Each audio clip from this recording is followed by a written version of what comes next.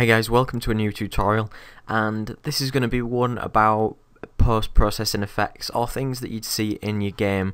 Usually when you'd finish creating your game you might add these effects to add a little bit of realism, so I wouldn't normally do this because it doesn't really follow on with the tutorial series, but seeing as though loads of people have been asking me, this can just be a shortish video showing you how to add a little bit of extra, effects and realism, because loads of people keep wanting to know what I use and how to do it. Now this is just going to be a tips and tricks video, so hopefully it will be short, so I'll get right into it.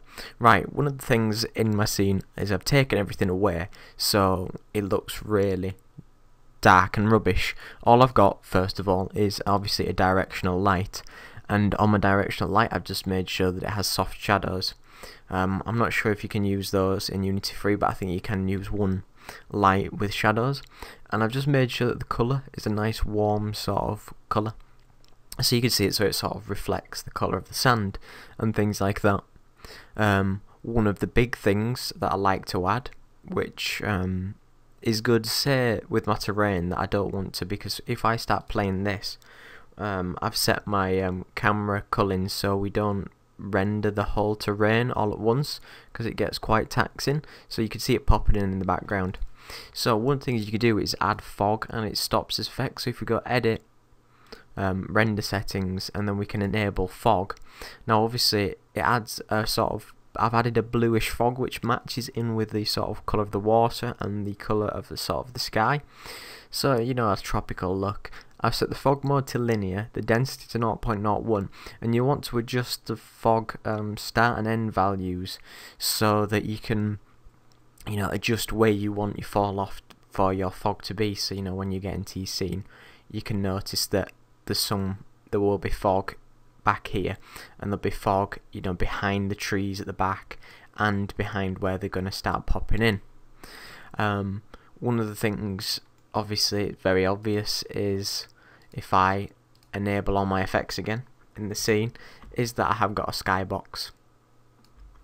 All you do is add your skybox material there, so I'm using Sunny Skybox 3, and obviously I've added in my water. You could use whichever water that comes with it, but I'm using the water, for example, that comes with the Unity assets when you import the water packaging. Somebody did say that you can use it in Unity 3 somehow. Maybe you'll want to experiment or look into that, but that's it for those basic things. And a lot of things that people ask is what effects that I use on my main camera. Now if you can see in my scene, I'm not doing anything crazy except the normal things that you do with the fog, with the skybox. Now one thing that I do like to add is something called fast bloom. Sometimes when you add these image effects it flicks it upside down until I add a different one, so I'll add sun shafts as well. So you'll see with the fast bloom in the game it sort of adds a bright intensity to all the different sort of colours and things that you'd see, and you can increase and decrease the threshold. But the thing is, I like to mask this a little bit by using vigneting, and obviously you get a darkening around the corners of your screen. So if I untick this on and off a few times, you'll notice that it sort of soothes or softens the areas where it's really intense. Obviously you can change that up, but you don't have to. I like to add sun shafts as well, and you get a little bit of you can get sun shafts and things coming through the trees depending on where your directional light is sat, and you can use sun shafts by you make that the actual light that it's looking for, your directional light, and then you might see some sort of light rays coming through the trees using that. You can use colour correction, but I've avoided it this time because I don't really like it.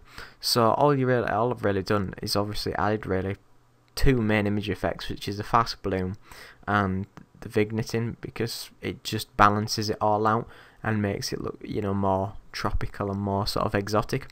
The settings vary really, because you can see there the intensities, you can have it as 2, the blur 0.1, but these are really things that you'd have to test for yourself. And if you can't use the Unity Pro image effects, obviously if you don't have Unity Pro, you can try get an indie version of image effects, and I might make a video on showing people how to get those and get those working within Unity. But hopefully this sort of clears up some things that you can do. So obviously you want to add your skybox add some fog, make sure your directional light's got shadows if you can enable it, add some reflective water if you can. Then if you've got hold of image effects, as I say, use the fast bloom vigneting.